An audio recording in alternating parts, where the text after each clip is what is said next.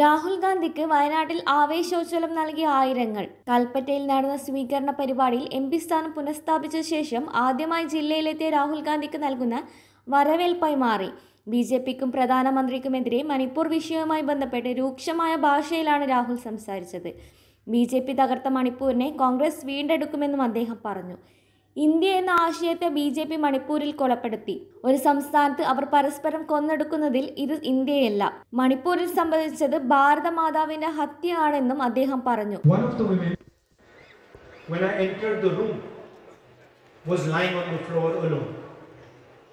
ഞാൻ ആ മുറിയിലേക്ക്, ദുരിതാശ്വാസ ക്യാമ്പിന്റെ മുറിയിലേക്ക് ചെല്ലുമ്പോൾ ഒരു വനിത ആ ക്യാമ്പിലെ നിലത്ത് കിടക്കുകയായിരുന്നു. Everybody else in the room had some family member, but I noticed this lady lying alone. ആ മുറിയിൽ ഉണ്ടായിരുന്ന മറ്റ് വനിതകൾക്കെല്ലാം തന്നെ അവരോടൊപ്പം അവരുടെ കുടുംബാംഗങ്ങൾ ഉണ്ടായിരുന്നു.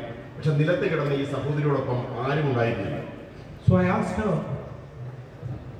where is your family? ഞാൻ അവരോട് ചോദിച്ചു, എവിടെയാണ് നിങ്ങളുടെ കുടുംബം? She said to me, I have no family left. അവർ മറുപടി പറഞ്ഞത്, എനിക്ക് കുടുംബാംഗങ്ങൾ ആരും തന്നെ ഇല്ല എന്നാണ്. And then I asked her, what happened to you? ഞാൻ അവരോട് ചോദിച്ചു, അവർക്ക് എന്ത് സംഭവിച്ചു എന്ന് ചോദിച്ചു. For some time she could not answer. കുറച്ച് സമയത്തേക്ക് അവർ മറുപടി ഒന്നും തന്നെ പറഞ്ഞില്ല. She kept quiet, she didn't say anything. അവർ കുറച്ച് സമയം നിശബ്ദത പാലിച്ചു. അവർ ഒന്നും പറഞ്ഞില്ല കുറച്ച് സമയത്തേക്ക്. Then I held her hand and I asked her, tell me, what happened to you? ഞാൻ അവരുടെ കൈകൾ കവർന്നെടുത്തു. എന്നിട്ട് പറഞ്ഞു, എന്നോട് പറയൂ, എന്താണ് അവർക്ക് സംഭവിച്ചത്? And she said to me that I was sleeping in my village. അവർ എന്നോട് പറഞ്ഞു, ഞാൻ എൻ്റെ ഗ്രാമത്തിൽ കിടന്നുറങ്ങിയായിരുന്നു. And I was sleeping in my house with my little son. ഞാൻ എൻ്റെ കൊച്ചു കുഞ്ഞുമായി എൻ്റെ വീട്ടിൽ കിടന്നുറങ്ങിയായിരുന്നു എന്ന് അവരോട് പറഞ്ഞു. My son was killed in front of my eyes.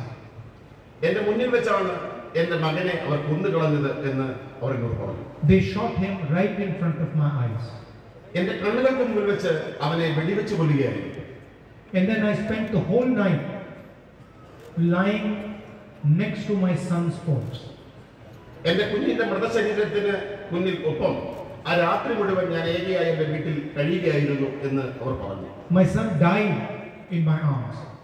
എൻ്റെ കൈകളിൽ കിടന്നാണ് എൻ്റെ കുഞ്ഞ് മരണമടഞ്ഞത്. And I did not know whether I should stay with my son's dead body or I should run away and save myself. എനിക്കറിയില്ലായിരുന്നു എൻ്റെ മരിച്ചുകൊണ്ടിരിക്കുന്ന കുഞ്ഞിനൊപ്പം നിൽക്കണോ അതോ എൻ്റെ സ്വന്തം ജീവൻ രക്ഷിക്കാൻ വേണ്ടി അവിടെ ഒന്ന് ഓടി രക്ഷപ്പെടണോ എന്ന ആശങ്കയിലായിരുന്നു ഞാൻ. After some time I decided that my son was not going to come back, so I should leave. കുറച്ചു കഴിഞ്ഞപ്പോൾ ഞാൻ തീരുമാനിച്ചു, എൻ്റെ മകൻ തിരിച്ചു വരാൻ പോകുന്നില്ല, അതുകൊണ്ട് ഞാൻ എൻ്റെ ജീവൻ രക്ഷിക്കുവാൻ വേണ്ടി അവിടെ ഒന്ന് ഓടി രക്ഷപ്പെടുവാൻ ഞാൻ തീരുമാനിച്ചു.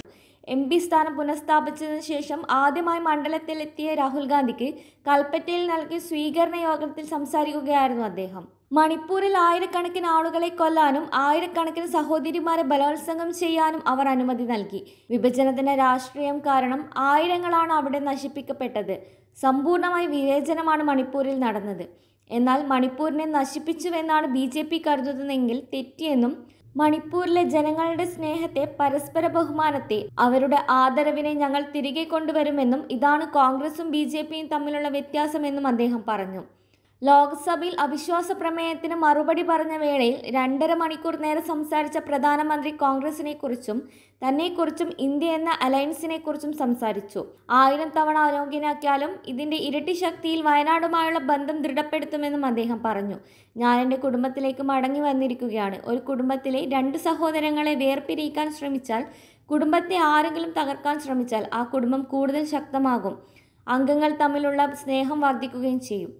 ഞാനും നിങ്ങളും തമ്മിലുള്ള ബന്ധം തകർക്കാൻ ശ്രമിക്കും തോറും അടുപ്പം വർദ്ധിക്കുകയാണെന്നും അയോഗ്യനാകാൻ ശ്രമിക്കുമ്പോൾ ഞാനും വയനാടും തമ്മിലുള്ള ആഴം കൂടുകയാണെന്നും രാഹുൽ ഗാന്ധി പറഞ്ഞു. വയനാട് പാർലമെന്റ് മണ്ഡലത്തിൽ കൈത്താങ് പദ്ധതിയിൽ നിർമ്മിച്ച ഭവനങ്ങളുടെ 4ാം ഘട്ട താക്കോൽദാനവും ചടങ്ങിൽ രാഹുൽ ഗാന്ധി നിർവഹിച്ചു. 9 വീടുകളുടെ താക്കോലാണ് കൈമാറിയത്. പൊതുസമ്മേളനത്തിൽ KPCC president K Sudhakaran MP അധ്യക്ഷനായിരുന്നു. KC വേണുഗോപാൽ, താരിഫ് അൻവർ, പ്രതിപക്ഷ നേതാവ് VD സതീശൻ എന്നിവരും പങ്കെടുത്തു.